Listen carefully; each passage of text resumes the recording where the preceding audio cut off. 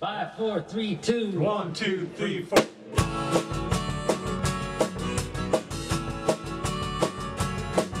EcoSong started really from kind of a labor of love.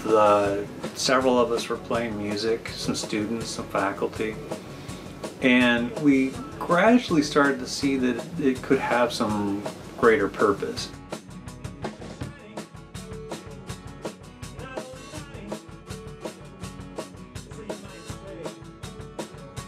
I'm a professor in communication studies, and I'm also a fellow at the Institute on the Environment.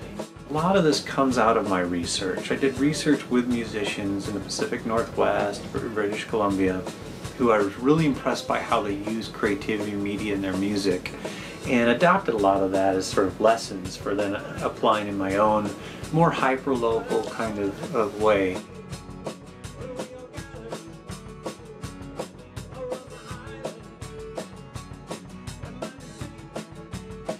I started calling it field to media, field research, and then you produce some media as opposed to the typical, say, ethnomusic college, whatever that goes, and you study a group of people, you write about it, and it kind of stays there. How do you collaboratively work with them?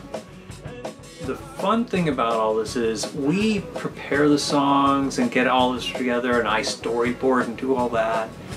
But that's sort of just a starting point. Then when we start working with the community, it becomes something totally different and unexpected, which is great. It becomes better.